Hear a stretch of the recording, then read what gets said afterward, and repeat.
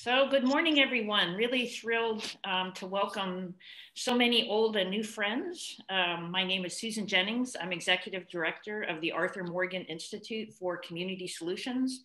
And I'm really thrilled to welcome you to our annual conference, Pathways to Regeneration, Restoration, Resiliency, and Reciprocity. The Arthur Morgan Institute turns 80 this November, this year. It was founded in 1940 by Arthur Morgan. And over the past 80 years, we've hosted over 100 conferences and workshops. This is the first annual conference that we've hosted online, and we're both saddened and excited to be speaking with you virtually. We've really loved the intimacy of gathering with you in Yellow Springs, but we know from the conference registrations and from seeing folks this morning that we are welcoming new friends and old from across the country. So we're really grateful to have you here. And of course, the times, as our conference language suggests, sharpen our awareness and create urgency.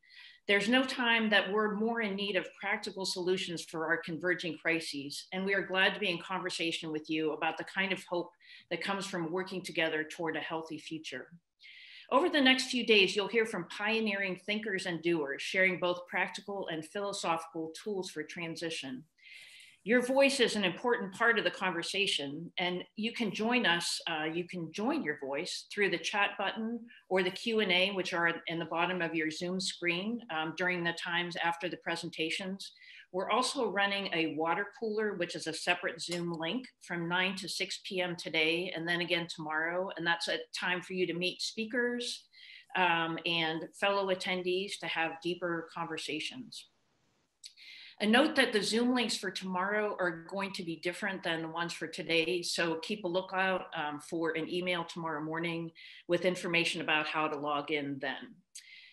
We planned this conference. We actually started planning it a week after last year's conference. So for about 6 months during our planning, we assumed that we are going to be hosting this in person. So we actually have a pretty packed schedule because we essentially took what was going to be a face-to-face conference and moved it all online. So there's a lot of sitting. We have added a bunch of breaks for folks to be able to stand up and stretch and get something to eat. And Rachel Isaacson, our amazing Zoom host and just techno whiz and conference czar, has really put in some amazing break videos. So if you decide to stick around between the speakers, you'll also get a real treat.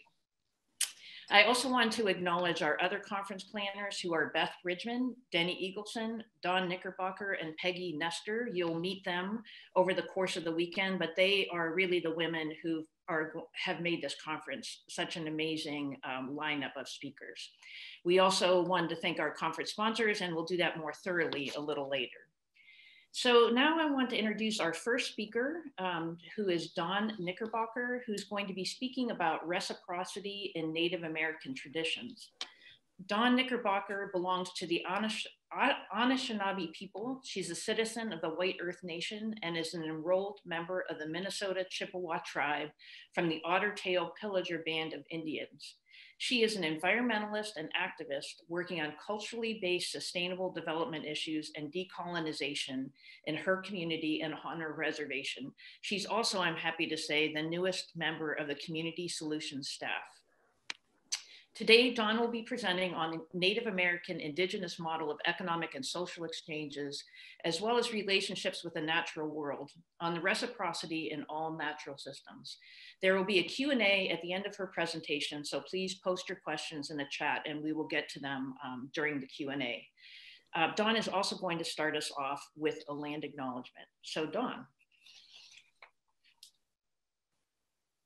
Hello, everyone. Hello. Welcome, everyone. I'm so excited to be here. I'm Dawn Knickerbocker. I'll start you off with a land acknowledgement. This morning, I heard from Chief Ben Barnes. He's the chief of the Shawnee Nation, of the Eastern Shawnee and the Absentee Shawnee Nation. And we went over how he wanted to be acknowledged on the land, and he was very generous and gave his approval. So the land that surrounds us is part of who we are. It reflects our histories. The Arthur Morgan Institute for Community Solutions and Agraria is an organization led by and for people and the land. We are based in Yellow Springs, Ohio, not far from the place where the streams meet that feed into the beautiful rivers. Ohio means beautiful river. These waterways are central to the Indigenous creation stories of this land. There are many other sacred stories and sites near us, including mounds, that are waiting for us to hear. We need to protect and honor these histories and people and these places, and yet Indigenous people are not relics of the past. We are still here. Today, I invite you, from wherever you are, to plant your feet on the ground and take a moment to reflect. Please join us as we recognize and acknowledge that Ohio and the Midwest are built on the Indigenous homelands of the good and many people of the Osage, Miami, the Shawnee Nations, and the Adena Hopewell peoples, and other Algonquin-speaking bands. Today, we are gathered on the unceded land of these people, and I ask you to acknowledge these communities, their elders, past, present, and future generations. We acknowledge that this place was founded on the exclusion and erasure of Indigenous knowledge about how to care for these lands. We are obligated to support and educate each other with accurate information about the true history of this land, and decolonize, which means that we strive to be in service of the water and the rivers and the animals in relational solidarity with them. And as people now on this land, we must do what we can to provide nature and wildness with protection and defense. So that's it. That land acknowledgement was authored by me and with the approval of Chief Ben Barnes of the Shawnee Nations, also Shane Creeping Bear and Jerry Neri. So I think now I will start the presentation for today. It is called Reciprocity in Native American Traditions, and I'm just going to share my screen.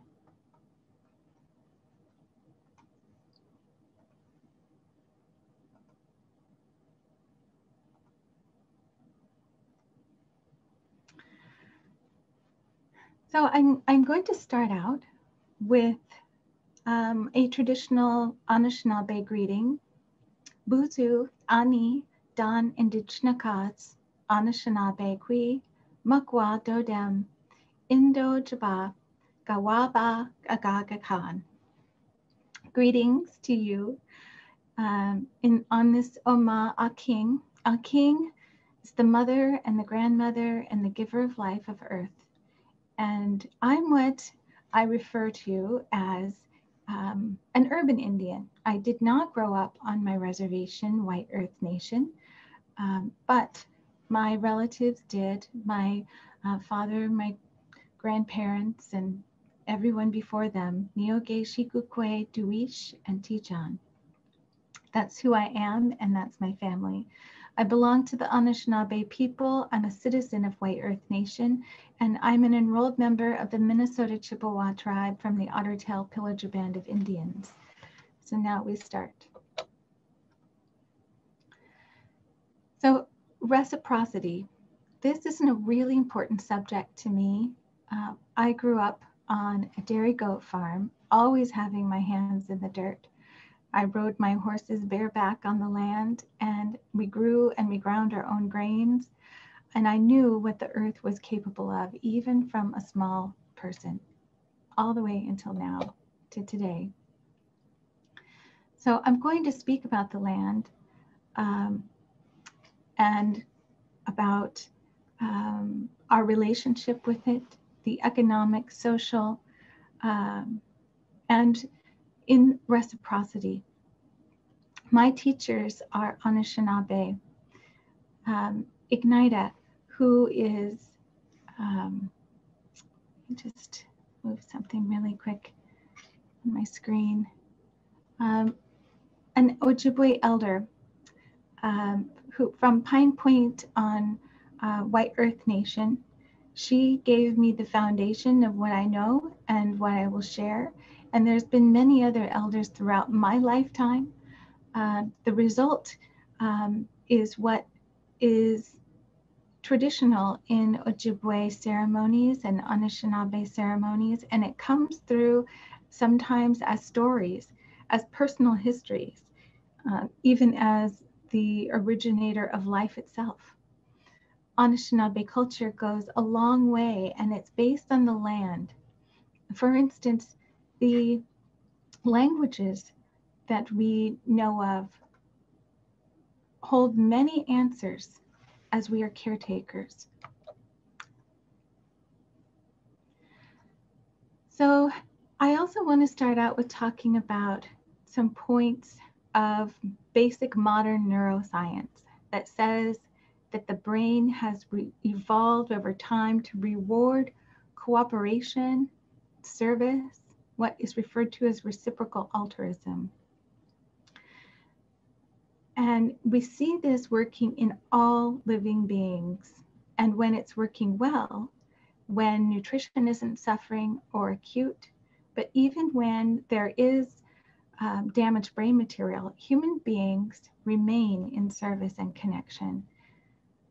In evolutionary biology, reciprocal altruism is where an organism acts in a manner that reduces its own fitness while increasing the fitness of others. In other words, human beings harness original instructions in our brain. Extreme individualism, greed, and violence are pathological and signs of physical, developmental, cultural, spiritual, and institutional system failures. Caring relationships are the foundation of healthy families, communities, and life itself. So, reciprocity is how we behave in the wild. It is who we are. So here, the indigenous people call North America Turtle Island. It is shaped like a turtle. There are many origin stories that tell us how to be in cooperation with the standard good life, is what many indigenous people call it here on Turtle Island. And I'll tell you a little story. When settlers came, they asked the indigenous people for the names of the big places here, where we now know we have Canada and the United States of America and Mexico. And because these boundaries were pretty arbitrary to the indigenous people, it was less important to them to name those. So settlers came and said, hey, what is this land called? And the indigenous people said, I don't know, but this is my Knita, my village. And the settlers would say, okay, this is the land of Canada. And that's really how we got the names of the large places here. Were often taken from indigenous names, but not because we were naming them ourselves. So you'll still hear people say, what is the Indian word for Australia or Florida or the Philippines or British Columbia?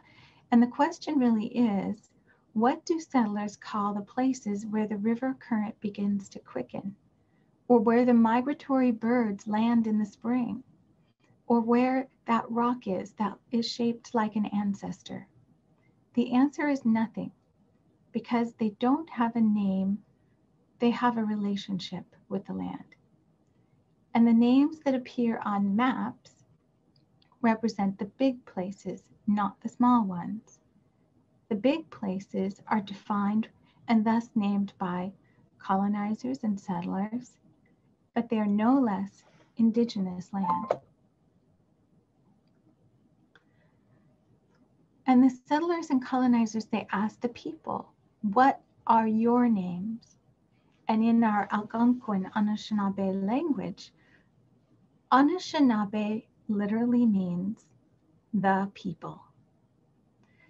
In Lakota, the word Lakota means the people. The Miami tribe, Miami means the people. The Seminole, they call themselves the people, the unconquered people. The Dene, that means the people. And the Europeans and different settlers gave us different names. They came to my people, the Anishinaabe, and they looked at our shoes, and they're the pucker-toed shoes called the Chippewa, and they named us the Chippewa. And they went to the Lakota, and they said that they were like little snakes, and so they called them the Sioux. And they went to the Dene, and they said they were like knives, and they named them the Navajo. But to us, we are still the people of the land. And our origin stories tell us, if you understand the people, we are the Anishinaabe. We used to be the people of the deep blue waters until we became the people of the woodlands. And if we're defining ourselves as the people, we are the people of the land. And I spent some time out west, and I was visiting the Salishan people, who are the people of the blue-green water and the people of the clear salt water. And I spent time near Standing Rock and the people of the starry sky, or the people of the tall pine trees. And I visited with the University of Arizona and the people of the Four Sacred Mountains. And the thing is, that relationship to the land is a primary way of identifying ourselves. What I want to tell you next does not come from me, but from my teachings. It is that we are the earth. And I don't exactly know who told me that. My dad used to tell me that everything has a spirit. The trees have a spirit, the land has a spirit, the rocks have a spirit. And they are no different than who we are. And when you're given a seed to plant, you are given a relative. And when you harvest medicines, you do it in a good way. And if necessary, you do not take the roots. And you recognize that the earth needs you just as much as you need the earth. And this is important to remember. As Joy Harjo said, who's the poet laureate, my generation is now the doorway to a memory. That is why I am remembering. She goes on to say that she sends her greetings to all her relations who make life rich, who remind her daily of the responsibilities to honor their gifts while we are here on this earth, with like time is a thread through her hands, in the joy, in the grief, in the tears, thankful for the continued sunrises and sunsets, especially now during this time of COVID. It is important to remember we have all of this.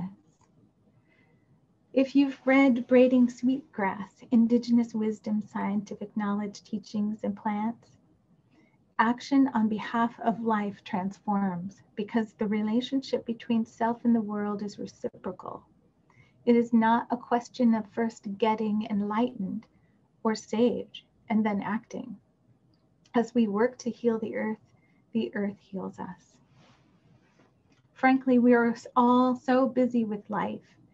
We're habitually human-focused, conscious of ourselves only, and too commonly unaware of our profound impact on nature itself.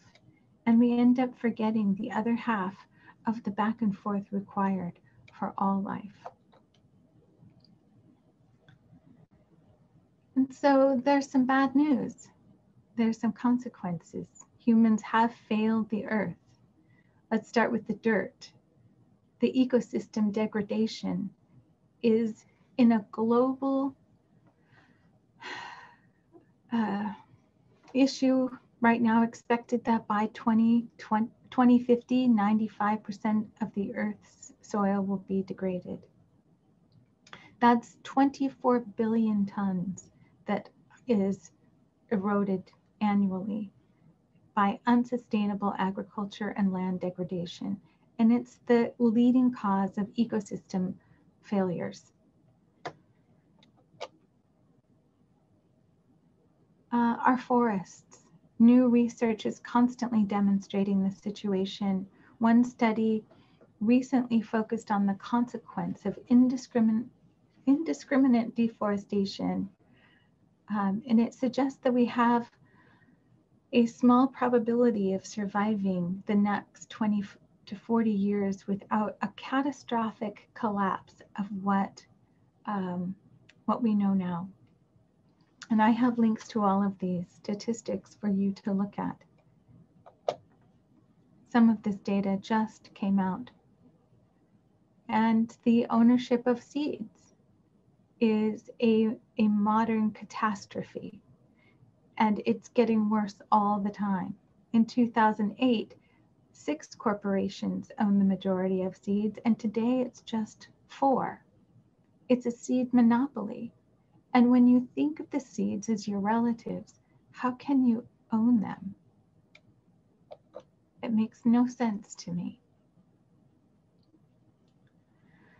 According to the United Nations environmental chief, COVID-19 pandemic is not a silver lining for the environment, as people have been saying recently. It's not enough to stop driving for 6 months to a year or manufacturing for 6 months to a year to stop the alter of the planet's surface. It isn't a bad thing for human activity to be on the earth and living in relationship, but and alter the earth as Indigenous people have been doing so since time immemorial. But it's the humanity's expansion of industrial activity that has treated the earth as though it's simply a resource. It's put forests, fresh waters at risk on every corner of the planet, replacing it with industrial sharp corners and flat surfaces. Our relationship with Aki, the giver of life, is critical to our own survival. She provides us with oxygen, regulates our weather, our pollinators, our crops, our foods. But I am speaking to the audience that knows this already. So there's a myth that persists that Indigenous people were just leaving the land the way that it was a wildness here. But in fact, it wasn't sparsely populated. There were people here. There's pre-settlers. There were populations that had modified the earth. They worked in conjunction with wildlife. There were great earthworks, roads, fields. There were fields of foods, all kinds of foods, corn, bean, squash here in the Ohios.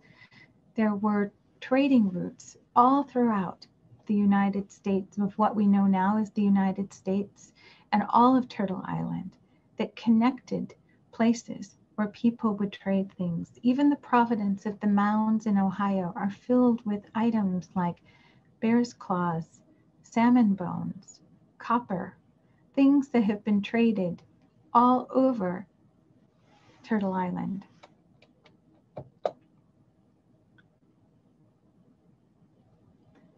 This here is Chief Oshkosh. He was the chief of the Menominee Indians.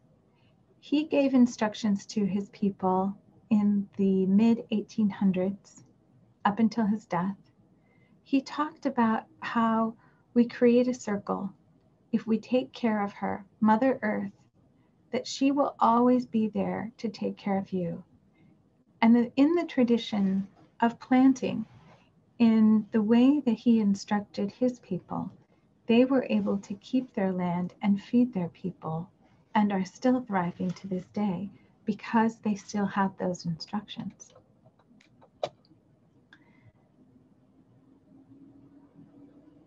And speaking of the circle, my people, the Anishinaabe Ojibwe people, our language is based on the importance of memory, of listening. My grandfather used to say, if you listen, you hear the patterns of life. Children are taught the importance of listening, especially to old people. It's been our custom to tell stories, and many of our stories are told verbatim to this day since time immemorial. And that's true. The story of the circle that I was told by my relative before she died, Ignita, she experienced both on the reservation and in life, and she was familiar with the old ways. And she also lived off the reservation for a while with me. And she told me a story of a time when the people would make a circle. We would start the circle knowing our Ojibwe ways, and the people would move further and further away from the generations, from the knowledge, from the land. And soon they would be starting to close the circle. They would come back and they would start to listen. There would be those who would ask questions and those who will remember. And before the circle closed, the people would return, but this time they would not be alone. They would come with new people, and that is all of you. So what is missing now, and what else is being threatened, is Indigenous culture. It's ultimately the connection that we need to this land. It is the erosion of the ecosystem that can be saved. The knowledge is often hyper-localized in Indigenous knowledge, in Indigenous ways. And over many, many thousands of years, people have held this knowledge. And if they don't have access to it now, in their current state of being in colonization, they have access to it because it lives in their bones through their 7 generations. And what we know now about the word sustainability, it's a common environmental story. I want to share with you a story from Carol Crow, an Algonquin ecologist, how she explained that when she was first going out to conferences, traveling to conferences about sustainable development early in her career, she explained to her father what she was doing. And he paused and he said, tell them that among our people, our concern is not what we can take from the land, but what we can give. And that's the different kind of way that we need to think about sustainability.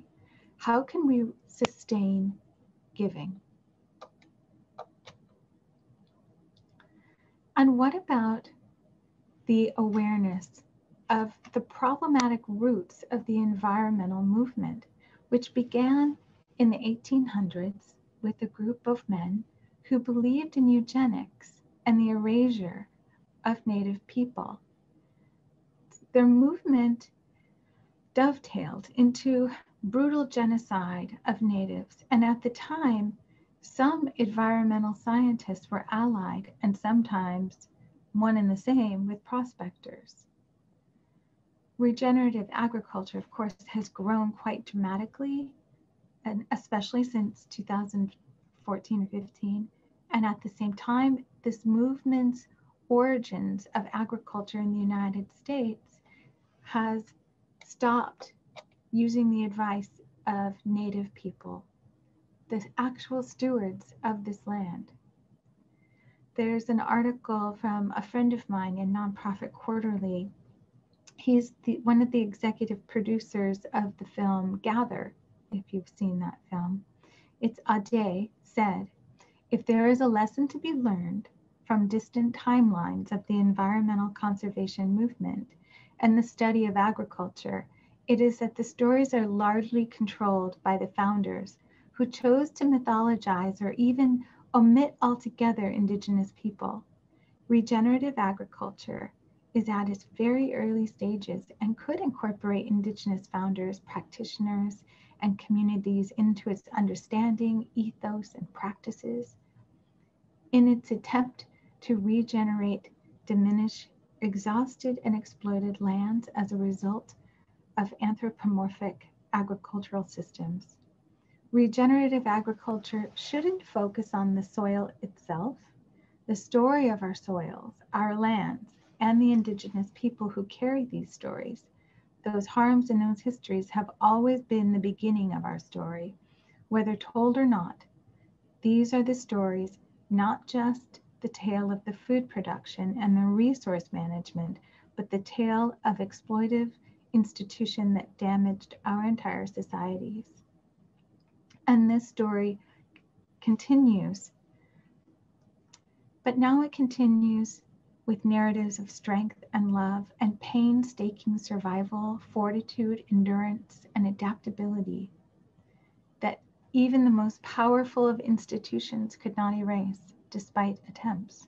After all, when it comes to the revitalization of a damaged system, Indigenous people have quite literally lived and continue to live through all phases, from creation to destruction to regeneration. And so, in my understanding of reciprocity and what has been granted, what is most personal is also most universal. And we all have those lessons of reciprocity from our own lives.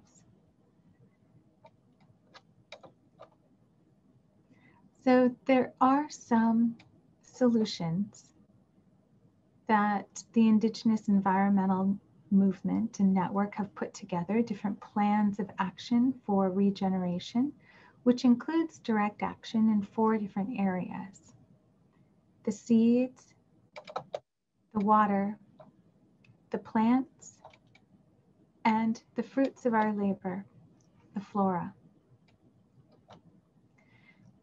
The seeds represent the narrative, our story.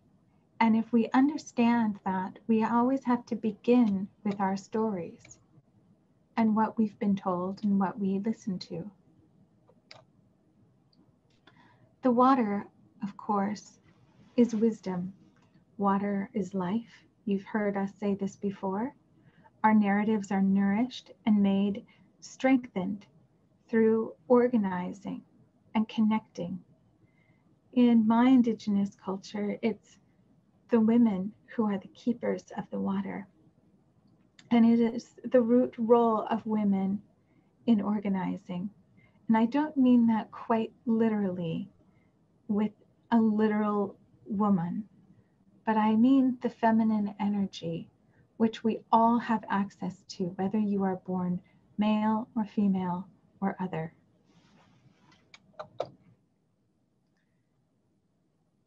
And the next is the plants, represents policy development and building.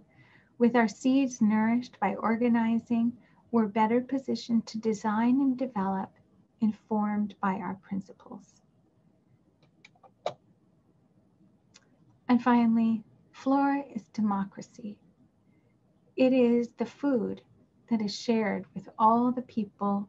It becomes seeds again for new groundings.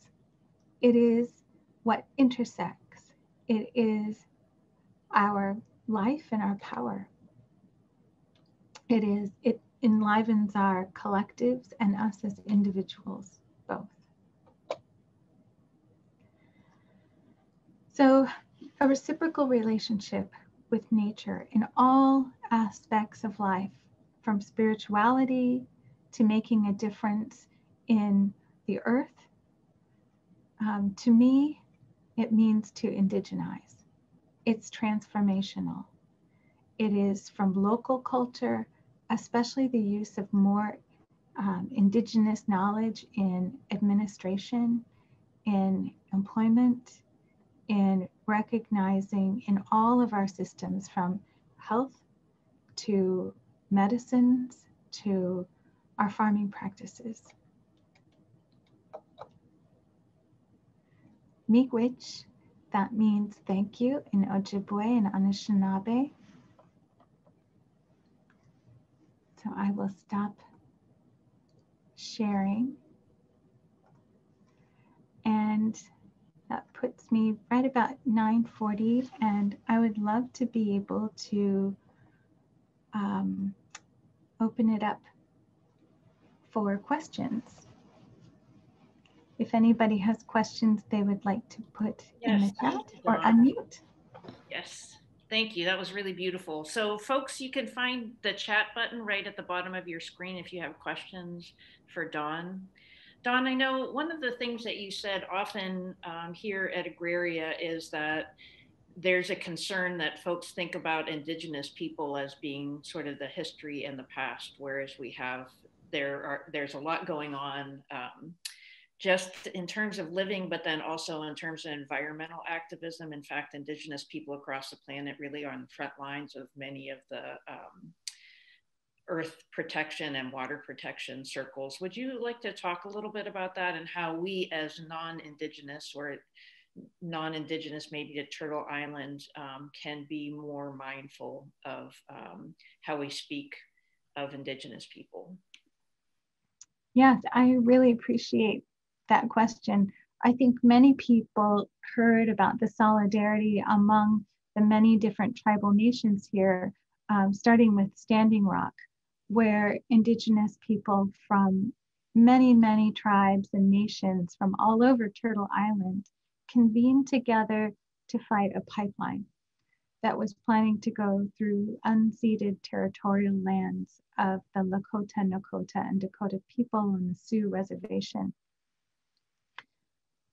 And it's interesting to note that everybody is willing to show up for Mother Earth because it is embedded in all of the different traditions.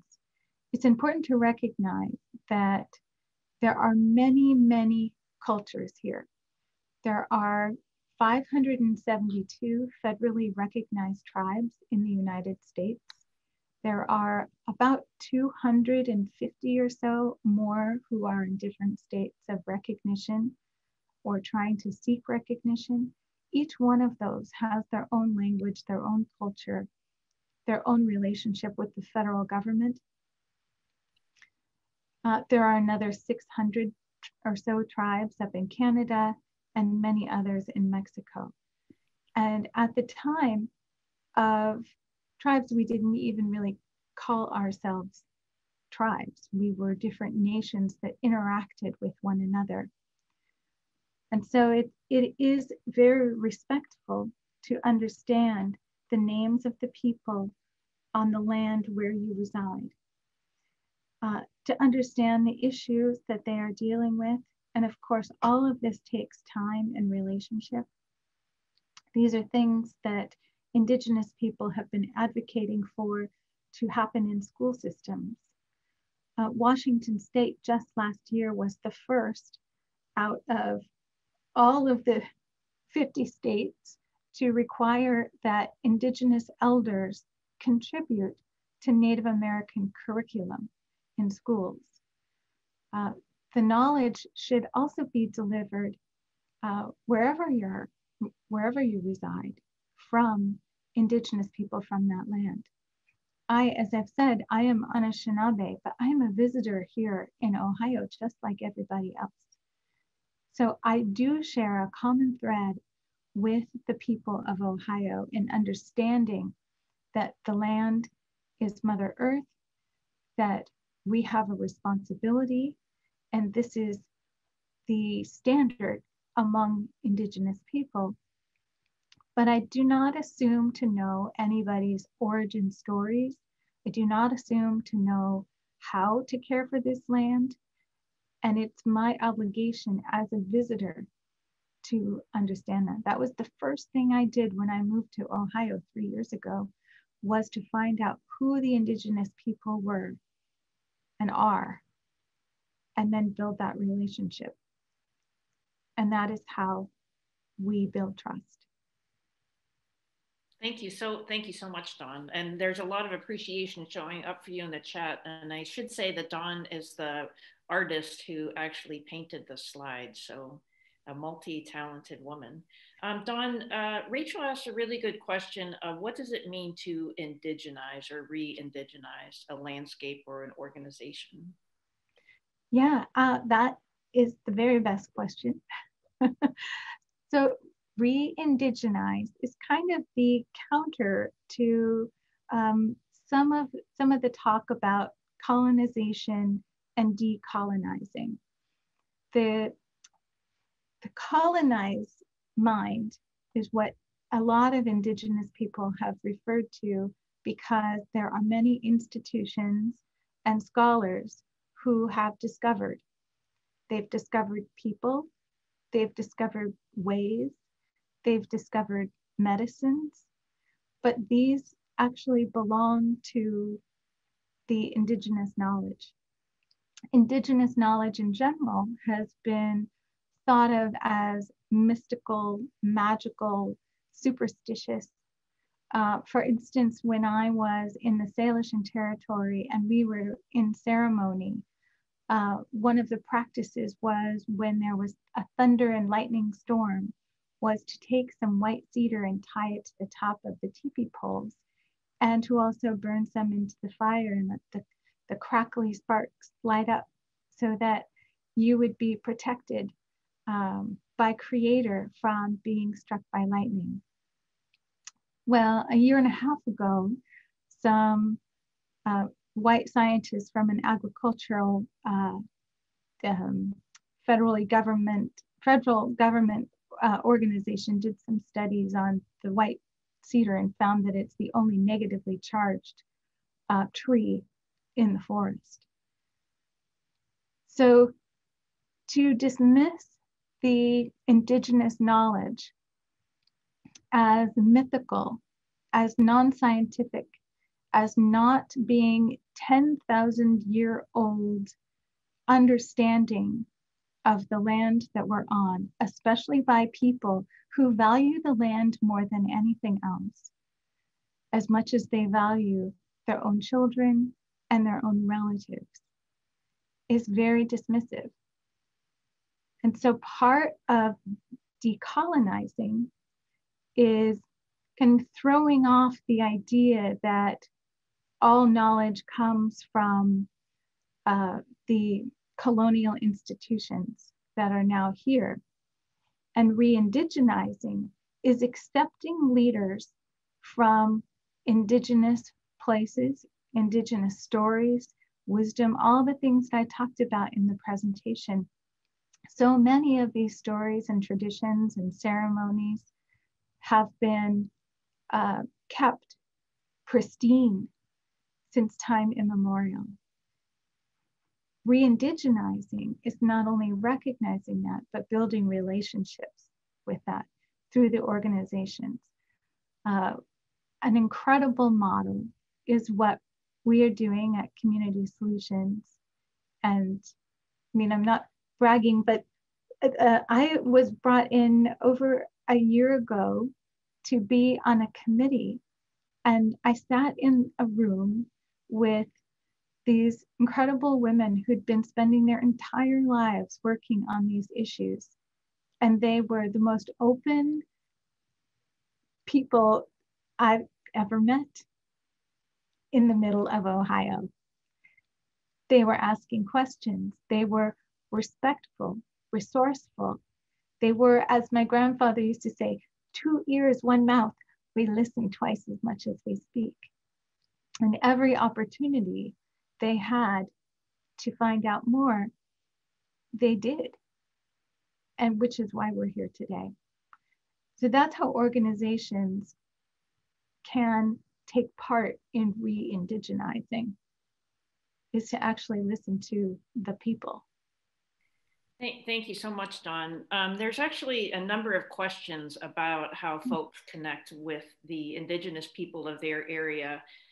which we could talk about, but I'm also interested in this question from Eunice Breivik about how reciprocity relates to historical injustices, and i.e. what might justice look like as it relates to broken treaties and misplaced peoples. And I did want to also mention that tomorrow, Greg Watson from the Schumacher Center is going to be talking a little bit about land as a reparation tool for African American injustices or injustices to African Americans. So Dawn, what is the conversation around reparations or reciprocity? Obviously, Indigenous people have had the majority of their land taken from them. What does reciprocity look like in that regard, or reparations? Yeah, I love that question. Thank you so much, Eunice. So the broken treaties are definitely an issue. There are many different movements across Turtle Island called Land Back. There's like hashtags that you can look up on social media about land back. And those are really geared towards specific places like Bears Ears, Mount Rushmore, many of the national parks and forests that are devoid of the Indigenous people who've been taken care of and manicuring those spaces since time immemorial. The idea that the people, that the land must be devoid of people is false, is a narrative that needs to shift. It just needs to be the people who have an understanding of what they're dealing with that needs to happen. In terms of righting historical wrongs and historical injustices. So I worked in the state of Washington. I was elected as the chair of the Advisory Commission on Diversity for the most diverse city in the state of Washington. And in that role and at that time, we worked on diversity. We worked on civil rights, and as a baseline of making sure that everybody had rights, everybody had basic civil rights, not even basic human rights, but just civil. And then we were being progressive and we moved toward a model of diversity and inclusion. So the next step after basic civil rights was we are inviting people to the table. We needed more representation on boards, in boardrooms, in leadership positions, and we wanted to hear voices. Well, that is not where we're at today. That is actually not enough. Where we need to move today, it is justice. And justice, if you are familiar with the legal system here and the Iroquois legal system, you know that justice restores. Justice makes people whole again. And so what that means now, as we move past basic civil rights through diversity and inclusion, and now today into an ethos of justice, we are making whole again, which means different things to different people. We're not through that messy conversation yet. Clearly, we have people in the streets shouting at the tops of their lungs, putting everything at risk in order to be heard. So one of the things that Indigenous people are looking for solidarity around are issues of corporations having the priority over the lives of people. What's happening right now, as a matter of fact, on my own reservation at White Earth Nation, is line 3 of the Enbridge pipeline is planning to come through our Newman fields. And I was just texting last night with Winona LaDuke about the new action that's happening right after Thanksgiving. She's inviting people to come up and stand in solidarity against the pipelines that would threaten 3 reservations up in White Earth, including my own. It is the practice of putting the extractive industries in front of the lives of people and the life of the earth that should restore. I guess it's a long story. No, that's but wonderful. I hope that answers it. I'm hearing that that's a practical way that people can support well, and it's not obviously just supporting Indigenous people, it's really preserving the planet by supporting them in actions. There's a number of questions about how people, including folks in Yellow Springs and someone here from New Mexico, about how to get in contact and learn from local Indigenous people. And then also a question about the Planet Drum Foundation in the Bay Area in San Francisco. Questions about how people, if they want to know more, either generally or specifically to their area, what are some resources you might suggest they access? Yeah, so in terms of Native American solidarity, Standing Rock only happened 4 years ago. And we know colonization really, really works when you divide and conquer people and you put them into war camps. And so a lot of Indigenous people, really before Standing Rock, had not really talked to each other a whole lot since colonization. We had different institutes like the National American Indian consortiums, and we had different celebrations that we would do together, but as different reservations reserved for our own cultures, we were very disenfranchised from one another until that great meeting of people around that singular issue. So we have been building over time some different networks that people can help out with, people can have solidarity with, people can move from being what is considered an ally to being an accomplice, and then into being a co-conspirator for saving the earth. Those to me are kind of the three different paths forward. First, allyship. First, build your understanding and acknowledgements and start building some relationships and connections. Then when you're moving into accomplishships, then you're spreading the word and you're bringing more people into that conversation. And when you're co-conspirator, that's when you've actually forged those relationships, and that's when you're actually doing things with people on behalf of people, and sometimes putting yourself out there as a voice of knowledge. So I put at least one, I can send some resources out. There's, of course, the Indigenous Environmental Network.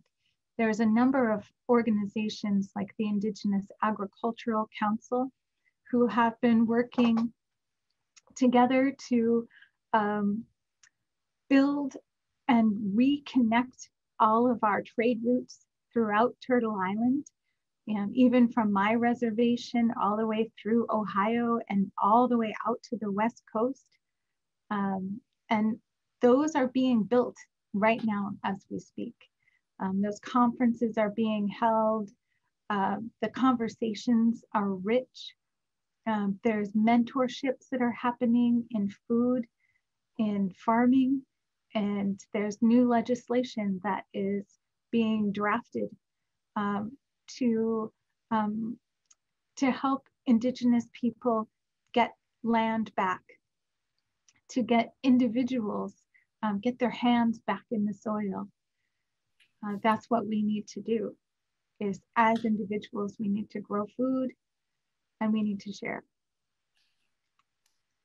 Thank you very much, Dawn. I know in the African American community, there's some concern that Blacks shouldn't feel like it's their job to educate whites about racism, that whites need to really do their own learning. And I know that there's some sense or have read of Indigenous people who get tired of being asked to present at conferences and then they just go home and nothing changes. So I really appreciate this sort of trajectory that you talked about, from being allies and learning about traditions and then moving toward being co-conspirators. But for those of us who maybe are in areas where there's not a visible Indigenous presence, can you suggest ways that we educate ourselves and sort of work toward decolonizing? Do you think we need to have Indigenous people to be able to do that? Or is there work that we can be doing on our own in our own communities? Yeah, that's an excellent question, especially being here in Ohio, where the Indigenous people were brutally and forcibly removed in the late 1800s. And the stories are, I'm still trying to work my way through. They're just heartbreaking, very heavy information that I can only take small doses at a time. But yes, I absolutely agree with the critiques from the African American communities and the Black communities that talk about having the labor of teaching people over and over again, that it can be exhausting. It feels like, sometimes it feels like, haven't I told you that before? So for me, I am personally committed to sharing knowledge. And there's a number of different Indigenous people like me. The organization where I'm a board member, the Greater Cincinnati Native American Coalition, is literally a coalition. It includes the Miami Valley Council on Native Americans. It includes the American Indian Movement of Ohio. It includes Indian groups from Kentucky and the American Indian Center of Central Ohio. It's literally a coalition of people who are spreading the news about who is here, what's indigeneity here in Ohio. And there are other coalitions just like that all around the country. It's difficult for these coalitions to kind of break the silence, I suppose, and give people the resources that they need, because as I said earlier, we're in building stages. So support sometimes looks like funding.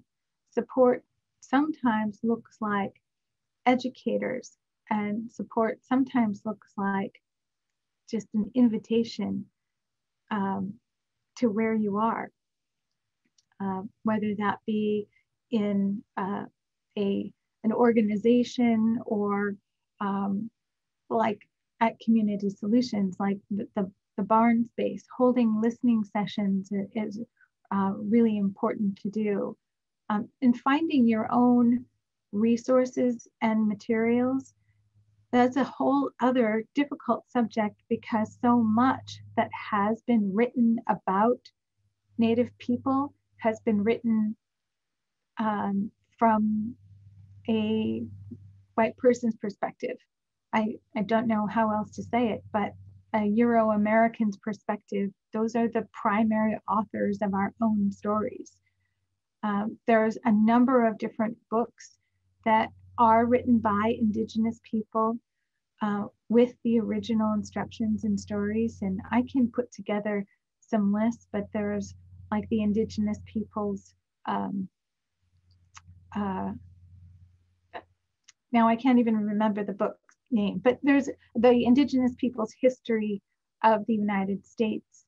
It's similar to some of the Zinn books that were written, but it's actually written by Indigenous people with some of our origin stories. Thank you, Dawn. And I'm assuming we can get these out to attendees of the conference. Yeah. Andrea asked a really great question. If you could help us understand the differences between indigenization and cultural appropriation. Yes, that is an excellent question. Cultural appropriation generally means that you are taking a stereotype of somebody and using that, and almost like culture stealing in a way. I see that play out in a number of different ways here in Ohio, from the mascot issues to dressing up as Halloween, but also to some who have said, well, I am, I'm part Indian, so now I speak on behalf of all of people. So it's generally taking kind of a group of people who don't have a voice on a matter and then speaking for them. That has happened for a long time, for sure. But there are ways that you can have the knowledge and not appropriate, especially when you're in relationship with Indigenous people. That's number one. Not everybody has you don't need to tokenize. Not everybody has their Indian friends that can guide them. You don't need a Tonto. That's not what I'm talking about. What I'm talking about is taking the time to understand the real people. As human beings, we are all complicated. Indigenous knowledge does not lie with one person. And as I say over and over again, I do not speak on behalf of all Native people. That's number one. Number two, when we're thinking about the cultural appropriation within the realm of regeneration, environmentalism, education, it is important to know your sources. And if something feels not quite right, if it feels too mythical, if it seems too magical, then it probably is not authentic. The thing to understand about indigeneity is that tribes claim you don't claim tribes. So when I introduced myself, I said I belong to the Anishinaabe people. That's because they claimed me. I'm a citizen of White Earth Nation. I'm literally have dual citizenship. There are 572 sovereign nations here in the United States. And I'm an enrolled member of the Minnesota Chippewa Tribe from the Ottertail Pillager band. That enrolled part means that I have an Indian card. I have federal recognition as a tribal member, and the federal government tracks my blood quantum, and that's very messy stuff. But those pieces help to authenticate in some way what it means to be Native American. Unfortunately, there's these systems of authentication. It really is about my relationship with my tribal community that is most important to me, beyond any kind of government ID card or tracking that the government does. I don't even care about that. What I care about is the knowledge that is passed down to me, and someday I hope to be an elder and pass information on to others. Thank you so much, Dawn. Yeah, I work toward that. That was so powerful. And I regret to say that I fell down on the job. For some reason, I thought we had till 10:15, but that's when Adam is supposed to start. So that was really incredible, Dawn. Thank you very much. Just to let folks know that Dawn is actually going to be the MC tomorrow morning. She'll be in a breakout with Rowan White tomorrow afternoon, and she will be in the water cooler right after this. So if you'd like to join her there, you can check on the link. Dawn, I can't imagine a better start to our conference. Thank you. Thank you so very much. And what we'll do with an apology to Adam, why don't we start instead of at 10:15, we'll start at 10:20 and we'll add 5 minutes on to the end so Adam gets his full time. Thanks all, and get a little bit of a stretch, and we'll see you back here at 10:20. Thank you.